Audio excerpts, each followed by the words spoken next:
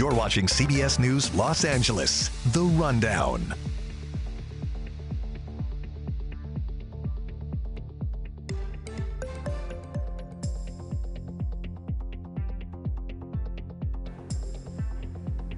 Two people are in custody after a road rage killing of a 4-year-old in Lancaster. The shooting happened Friday night near Sierra Highway and East Avenue J.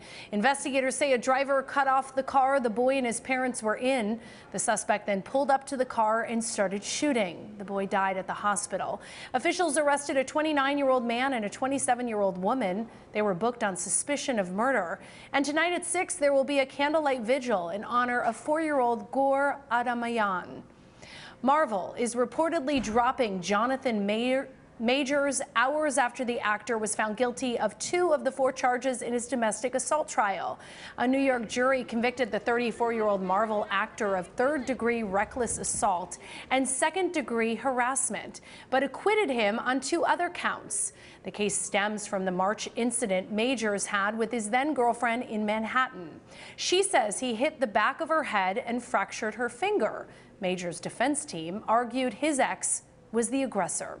Majors is set to be sentenced. It's really split between the jury saying we don't see intentional assault, we don't see aggravated harassment, but we do see those lesser charges here. We think that he did something criminal that he shouldn't have done. Majors is set to be sentenced in early February and faces up to a year in prison. Well, a once popular YouTube star who gave parenting advice pleaded guilty today to child abuse charges. Ms. Frankie, how do you plead to count 1, aggravated child abuse, a 2nd-degree felony? Guilty. Ruby Frankie was in a Utah courtroom this morning. She was originally charged with 6 counts, but 2 were dropped as part of a plea deal. Frankie was arrested in Utah in late August after her malnourished son ran to a neighbor's house asking for food and water. She is expected to be sentenced in February. Frankie's business partner, Jody Hildebrandt, was also arrested and charged with child abuse. Well, winter officially starts this week, and it'll actually feel like it. We're tracking not 1, but 2 storm systems. Here's a live look at our weather radar. It's going to be a wet week for many of us. And a live look outside. Big looming clouds and gloomy conditions from the coast to the mountains.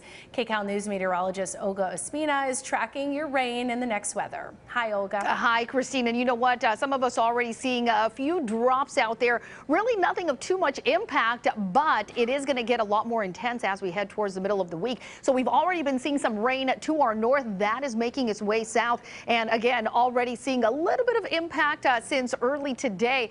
We'll see more of it in the coming days, but want to show you what it looks like outside. So I'll pause this and you'll see just a few drops for some of those higher elevations. But as I take you through that futurecast, you'll notice by tonight things are going to get a little bit more wet. We'll see a little bit more rain out there. This is storm number 1. We have 2 storms that we are tracking. Here we are Tuesday 8 a.m. seeing some rain moving across Southern California. It's mostly going to be light rain, but then here comes that second storm, and this is going to bring us a lot more moisture, and potentially if we get some instability, we could get thunderstorm activity as we head especially into Thursday. 7:30 a.m. on Thursday, we're seeing a lot of wet weather. It's going to be a lot more widespread for us here on Wednesday and Thursday, with still some rain lingering as we head into Friday. So really on and off rain through the week. And then as we head into the weekend, things are going to dry out just in time for your Christmas Eve holiday. So here's a look at rain chances for the upcoming week. Again, we'll continue wet through the week, especially Wednesday, Thursday into Friday,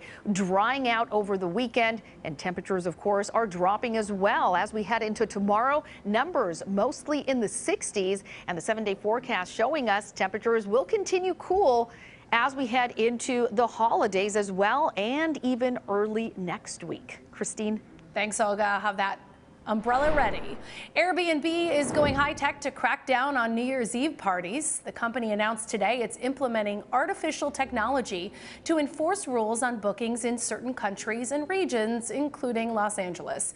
Airbnb said the goal is to try to identify and block booking attempts for entire home listings over the holiday weekend that could potentially be high risk for unauthorized parties. Now that Shohei Ohtani is a Dodger, what better way to welcome the two-way superstar to Los Angeles than by honoring him with his own mural. Ohtani in Dodgers blue now appears on the wall of the Ocean View liquor store in Hermosa Beach. The artist says he was initially working on a different piece along the wall, but news of Ohtani's signing inspired him to make his new artwork. This has been CBS News Los Angeles, The Rundown. Thank you for joining us. We'll be back live at 4 here on CBS News Los Angeles.